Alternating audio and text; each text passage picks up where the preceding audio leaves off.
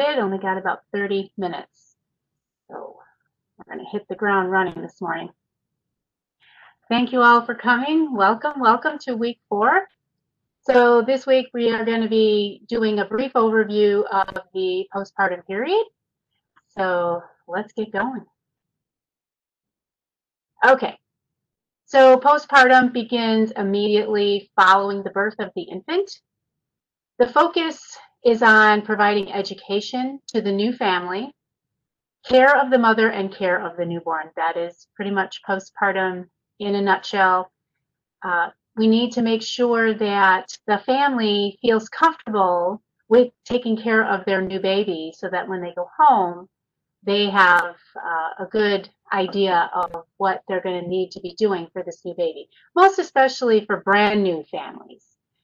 Maybe the families that have a couple of kids already may not need as much education, but we still want to make sure that they feel comfortable with what needs to be done for baby and for mom, because we can't forget mom, right?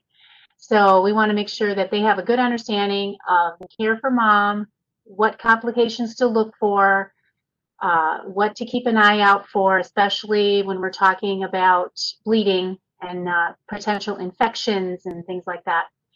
And we can't leave out the psychosocial complications that could potentially occur. So we want to make sure she has plenty, or the family has plenty of education about that. We also have to make sure that they have as much education as we possibly can give them for the newborn, right? To make sure that they're comfortable with feedings and looking at feeding cues and potential complications that could occur with baby, and making sure that they understand what to look for there. So basically, postpartum is all about education, really and truly. It's all about education and assessment. Okay. All right. So postpartum care begins with chapter 15 in your textbook. You're also, some of your readings are also in your maternal newborn, chapter 17 through 22. So basic education. When we provide basic education, we are looking at the pericare, right? Let's say she had, even if she had a cesarean section where she didn't deliver vaginally, we still need to provide her education about pericare, because she's still going to have the lochia coming out. That is what we call the bloody discharge after delivery. We call that lochia. So that's one of those terms that you may or may not be familiar with. Make sure that you get familiar with it if you aren't. So what the lochia is, it's not menstrual blood. It is a mixture of tissue and mucus, basically the shedding of the lining of the uterus, the decidua. That's part of the tissue that's coming out. So initially, that blood is bright red. We call that lochia rubra, and it's that reddish color for the first few days, about 3 days or so, 3-4 days. Then it becomes more of a serosanguinous color, and we call that lochia sanguinosa. And then it kind of becomes more of a tannish white, and we call that lochia alba. Oh, serosa, I'm sorry, sanguinosa. I was thinking serosanguinous, sorry. Serosa. Whoa, it's Monday. I need to have more coffee, maybe. Okay, some other basic education that we provide, what for mom to look for, and hopefully her partner will be able to be staying with her for at least that first 24 hours. So mom is not going to be in the hospital for very long. So we have to try to cram in as much education as we can over the time that she's going to be there. So for a vaginal delivery, no complications, everything went great, about 48 hours. For a cesarean section delivery, again, no complications, everything was fine, maybe about 96 hours. So when you think about how much education is needed, that's not really very much time.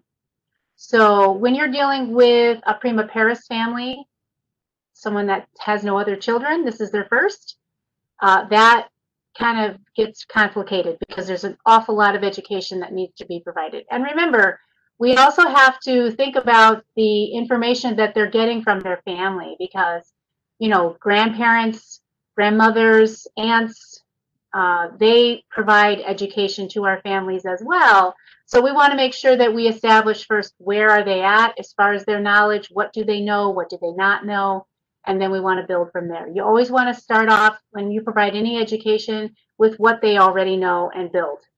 You don't need to cover ground that they already are comfortable with and have a good understanding of. You want to add to it. Okay, so activity. There's going to be some limitations. I mean, we want her to get up, we want her to move around, but there will be some limitations. So especially if she's had a cesarean section, we have to be, you know, she's not going to be able to drive initially. She should not be lifting anything heavier than baby initially, right? So there are some limitations. We want to encourage her to rest when baby rests. Babies, newborn babies can sleep for up to 18 hours out of 24, but they don't sleep all at one time. So they sleep in spurts. So mom should really sleep when baby sleeps.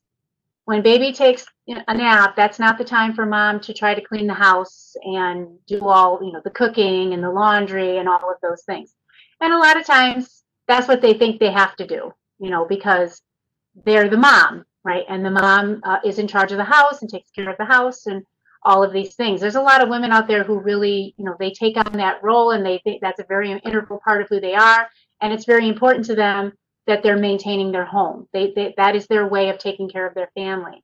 So we just want to educate them that, you know, they need to take it a little bit easy, right? Rest when baby rests, because baby's not going to be sleeping through the night, right?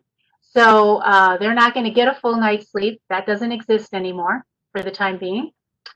And, you know, get the partner involved. Okay, so get dad involved, get the significant other involved, the partner, whoever they may be, whoever the mom has as her partner. Make sure that they're involved as well. You don't ever want to leave them out. So include them in all of the teaching sessions, include them in all of the information that you are providing, because they're going to be a very important support system for the mom. And they should be encouraged to do what they can do to help mom, because a lot of times that partner may feel left out. Okay, so making sure that mom is getting as much rest as possible. Okay, that's going to be very important because there's a lot of healing that's going to be happening. There's a lot of adjustment in the body to try to get it back to that pre-pregnant state. So she's going to be expending a lot of energy just for virtue of that. That doesn't include taking care of baby. Just for herself, for that healing process for her, there's a lot of energy that's expended. Nutrition, very, very important. Just as it was important during the pregnancy, it is also important during the postpartum period. So we want to make sure that we are, you know, reinforcing a varied diet. You know, don't just eat a lot of junk food. Make sure that you cut down on the preservatives, eat more healthy, clean foods. You know, make sure that they, you know, clean their, if they're doing the fresh vegetables, that they clean them really well, especially if they're planning on breastfeeding. We want to make sure that they're getting enough calories and enough fluids. We want to make sure that they're getting plenty of fluids, mostly water. Water would be best. If they are going to take caffeine, make sure that they limit that caffeine. Carbonated beverages, things like that. You want to make sure that they limit those. But nutrition is going to be key if they plan on breastfeeding, mostly if they plan on breastfeeding, okay?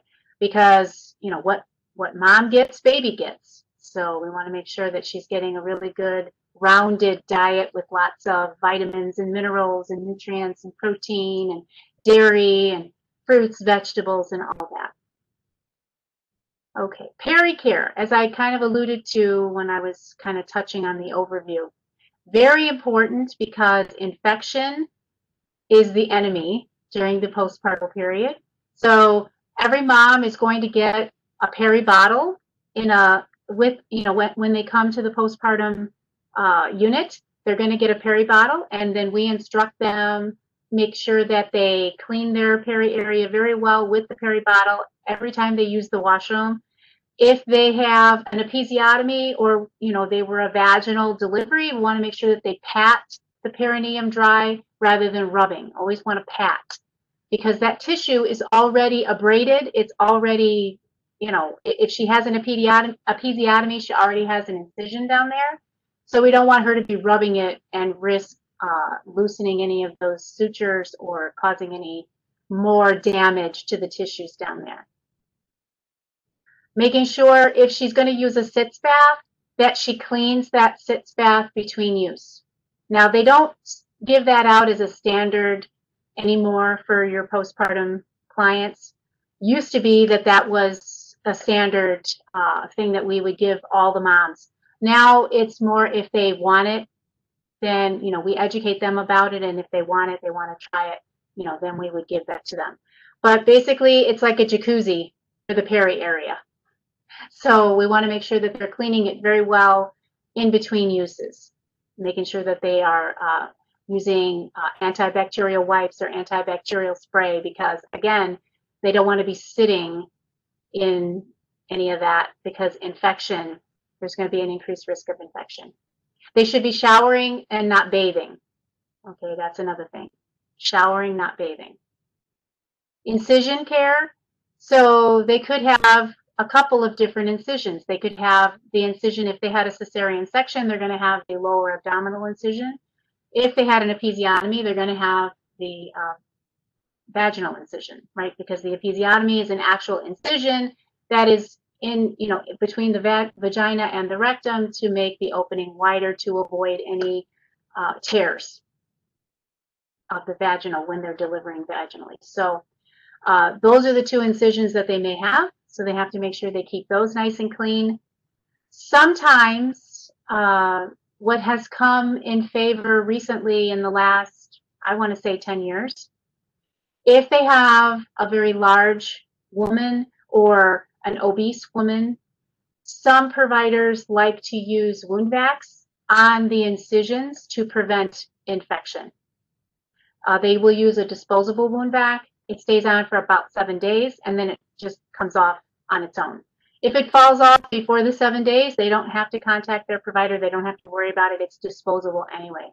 But there's a lot of evidence out there that does help to prevent incisional infections for women that have a very large pannus that hangs over because of the increased moisture that happens with that skin fold. So that's why they do that. Not all providers do it, but a lot of them do. A lot of them do. Safety. Safety of the mother and of the infant. So when we're talking safety, in the postpartum units, they have a surveillance system. Some facilities use the HUGS tags. Other facilities use, I'm trying to remember the name of it. It'll come to me. But the HUGS tags are very common. That a lot of postpartum units use those. It's just the manufacturer if that's what changes the name. So there are some that actually they attach when they clamp the cord that are actually attached to the clamp for the cord. That's very interesting. I've never used those. No facility that I ever did postpartum in ever used those, but I know that they exist. Otherwise, they would be attached down by the baby's ankle. So you would put that on after baby comes to, actually after the baby is born. So you put the ID bands on, ID bands to mom, ID bands to baby, ID bands to the significant other, whoever that third person, that mother dictates is going to have that third band. It has a specific number on it. And when you have to take the baby for any reason out of mom's vision, where the baby is not with mom, you need to do your ID verification with the band that's on the baby. And you verify it between the mom and the baby. And only somebody with that band gets the baby. Nobody that doesn't have that band gets the baby. Okay, so they have to have that band on, and it has to exactly match the one that's on the baby. Don't try to go by what the baby looks like, because a lot of babies look alike. They look very similar. And sometimes they have similar clothing, so you can't go by that either.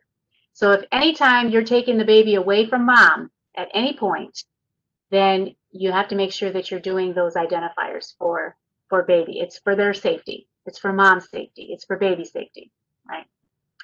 Another thing that we do for safety, we educate the parents about not carrying baby around, making sure that if they're up out of bed, that they have the baby in the bassinet and they're wheeling the baby around with the bassinet, because sometimes mom might be a little dizzy. She might lose her footing in that postpartum period, especially initially right after delivery. So we don't want her to fall, right? So we definitely educate them about keeping baby in the bassinet. Rooming in, that's another safety feature in the postpartum period. Basically, what rooming in does is baby never leaves mom's side for any reason other than medical necessity.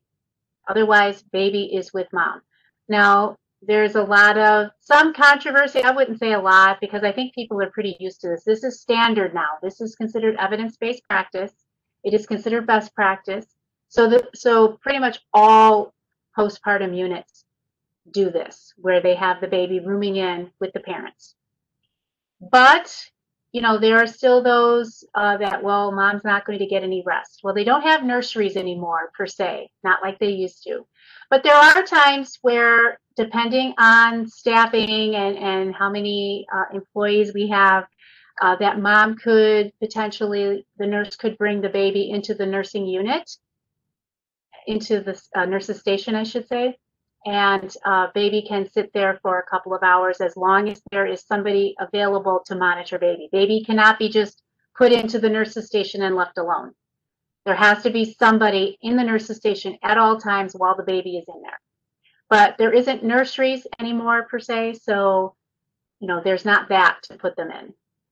There used to be, but those don't exist anymore. And that's really for safety, because that really cuts down the risk of infant abduction, right? Because baby is always with mom. The other thing that we do for safety is we do educate the family about not letting anybody take baby unless they have the proper identification, and unless parents have been notified that somebody's going to come and take baby for whatever reason. So baby should never be taken out of mom's room unless mom is aware of what's happening, dad is aware of what's happening, and the person that's taking the baby has the proper identification. Because anybody can get scrubs. You can buy scrubs that are very similar to whatever the scrubs the employees are wearing. These people that steal babies are pretty savvy, and they do come on the units, because not everybody gets checked that comes on the unit. They basically say, yeah, I'm here to visit, blah, blah, blah. And a lot of times people just open the door for them. So, that's not going to ensure security at all. So we always want to make sure that we're educating, the badge should look exactly like what mine looks like. And most units have those little plastic placards underneath that tell them what role they're on. So that it says RN, or it says CNA, or it says HUC for HUC, or it might say PCT. So all employees should have those types of badges that work in this area. If mom and dad have not been educated that we have to take the baby for whatever reason, they are not to let the baby go just because somebody comes in the room and says, yeah, I've got to take your baby, I got this, that, and the other that has to get done. Nothing really, the baby shouldn't have to leave for any reason other than something like a circumcision. They can't do a circumcision in the room. But anything else, lab draws, hearing screens, that can all be done in the baby's room.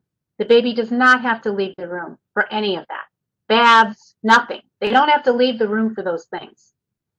The only thing really that they would absolutely have to leave the room for would be like a circumcision, or if baby is having distress in some way and they need to examine baby, or if there's some sort of a situation happening with baby that they are going to need to have all hands on deck for baby, they would have to take baby out of the room for something like that. But not just for general care. They don't have to take baby out for that. And then lastly, newborn feeding. This is up to the family, what kind of feeding they want to do. We try to promote breastfeeding because, it has a lot of benefits. There's a lot of benefits to breastfeeding.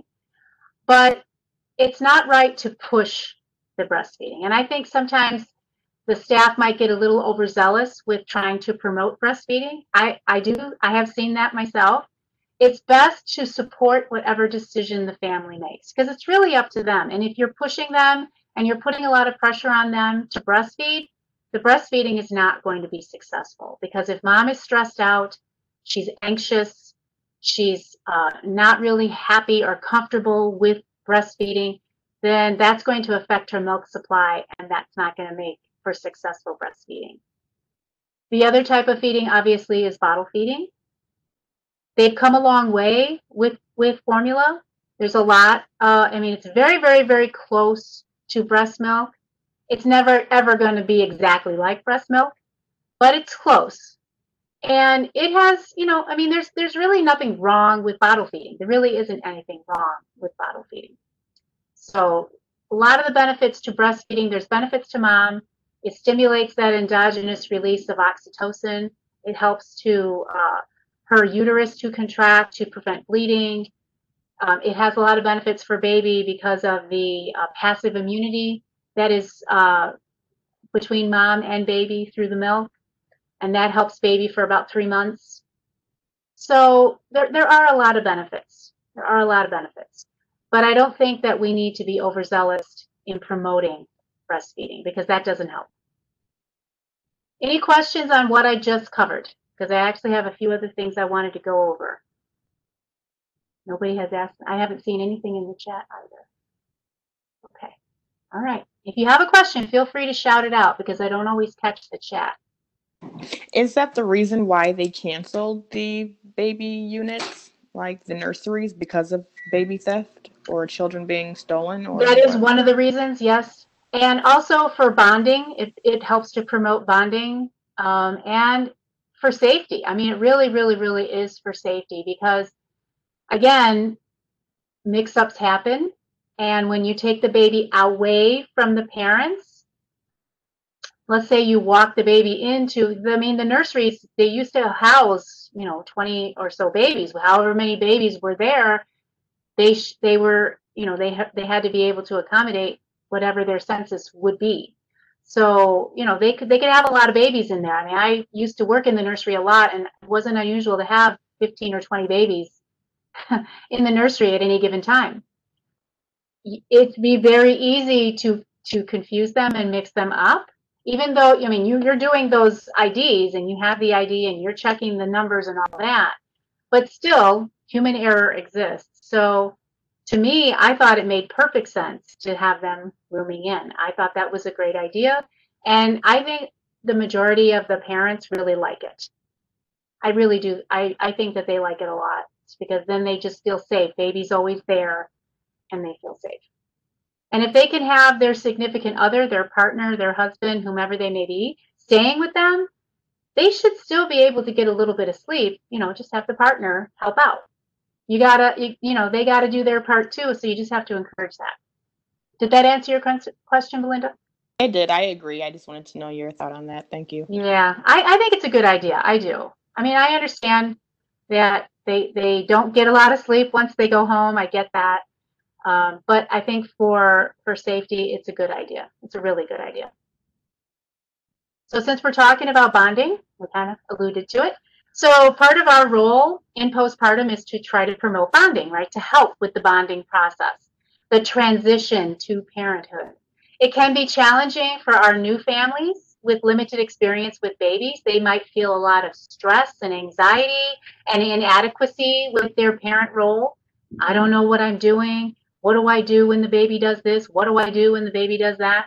So part of our role is to try to provide that supportive environment for teaching, just really being supportive of that new family and encouraging and just letting them know, it's going to be fine. It's going to be fine. You don't have to know everything today. You're going to learn as you go, but we're going to give you the building blocks, right? We're going to give you the building blocks. And making sure to let them know if they run into any trouble, they can always call. They can call the units. They can call their provider's office, but there's always a way to get the answers if they need them. And they may also feel some social isolation because we do educate them to try to limit visitors. You know, they don't need to show the baby off to the entire community. You know, keep the visitors down to a minimum, especially in our environment today, right? With everything happening, we don't want newborn babies out in the community a lot. We want them to be home more because babies don't have an established immune system and they aren't going to have one. Especially newborns, all they have is what they get from mom if mom is breastfeeding. If mom is not breastfeeding, they're not even getting that. So we definitely educate them to limit the visitors, make sure that the visitors are not sick, and also making sure about good hand washing and all of those types of things. Not to have anybody coming around baby that feels like they're coming down with something because there's just too much risk. Everybody wants to see baby, but we need to limit that. You know, there's social platforms now. You can FaceTime, you can do like we're doing right now, WebEx or whatever the case may be, Google Chats. You know, you can videotape baby and they can see baby without actually having to be in the same room with them. So we do educate them about that, and sometimes they might feel some isolation because of that. The assessments focus on the interaction that we're seeing between the family and the new baby and how the family is adjusting to parenthood. And I always say family. I don't just focus on mom. I'm saying family because the dad or the significant other, the partner, they're included, right? When you're taking care of a postpartum family, remember the family is your patient, not just the mom, not just the baby, but everybody who's involved with them is also part of your patient. And so you are observing all of that. Does that make sense for everybody? Does anyone have any questions on that?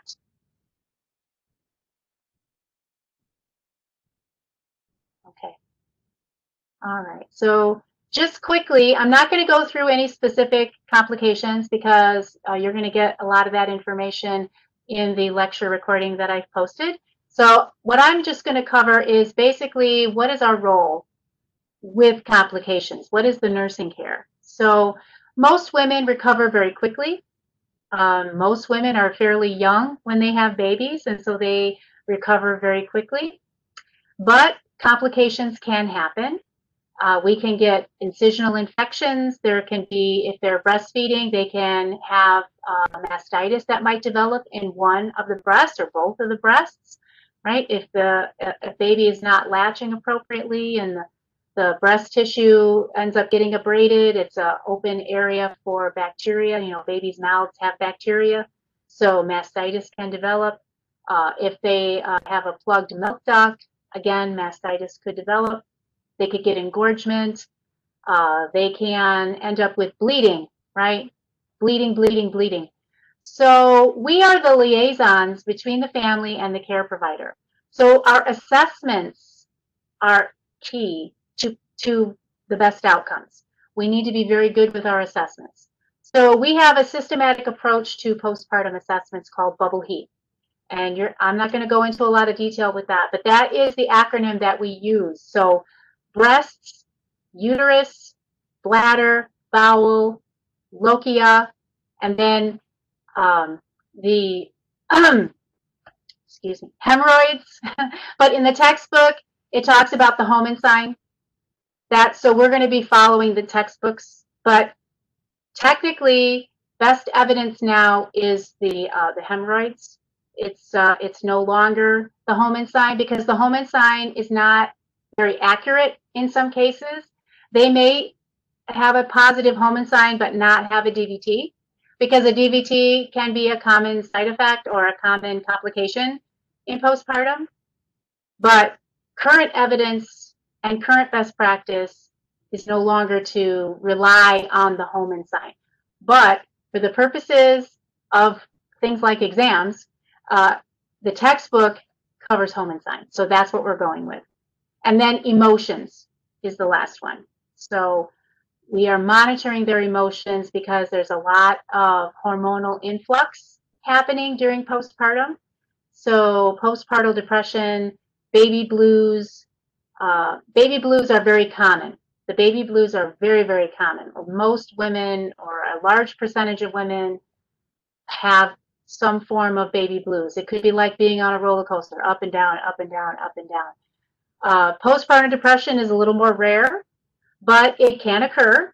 So definitely we have our assessments geared toward that. We are monitoring that all the time. We're always asking them how they're doing, how they're feeling.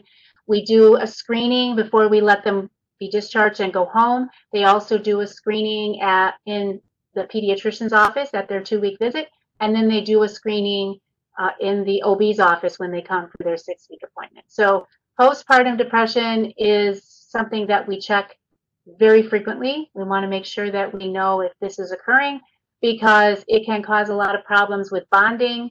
It can cause, if it's left untreated or unidentified, it could lead to, in very, very, very severe, very rare cases, a postpartum psychosis. If they're going through a postpartum psychosis episode, those are the moms that we would be most concerned about to harm the infant or harm themselves. Okay, but again, that is extremely rare, but it is something to be aware of. But nurses are integral to preventing these types of complications from occurring, because the complications could be either physiological when you're talking about postpartum hemorrhage, or psychosocial when you're talking about either a baby blue or postpartum depression. Baby blues are very common. That's not, it's something that we're aware of, and it's something that we educate about. But postpartum depression is a much more significant problem that would need to be dealt with. If they have a history of depression in their past, if they have a medical history of that or an underlying diagnosis of depression, obviously those women are going to be at increased risk for postpartum depression. If they've had a history of postpartum depression in a previous pregnancy, those women would also be at an increased risk for postpartum depression. Okay. So any questions over anything I covered today, guys? All right. Well, that's all I got for you today. I know that I've had some inquiries about when exam results are going to be available. I can tell you right now, it may not be until tomorrow. It really depends, because there's a lot of respondus use happening right now. And I have to wait until the exam videos have been processed, because I have to view those. So it could take time. It could take up to 24 hours. I'm just telling you. I will have them up as soon as I can get them up. Okay, I just wanted to let everybody know that. Okay, well, that's all I got. I had a question. Okay. About the ATIs. The quizzes, is it 3.0 or 2.0? They updated the system this weekend. 2.0. 2.0 quizzes? Yeah. Okay, great. Yeah. Thank you. Thanks for asking that, Ron. Thanks. I forgot about that. I appreciate you bringing that up. Sure. Okay. Thank you. You're very welcome, guys. Thank you so much for coming.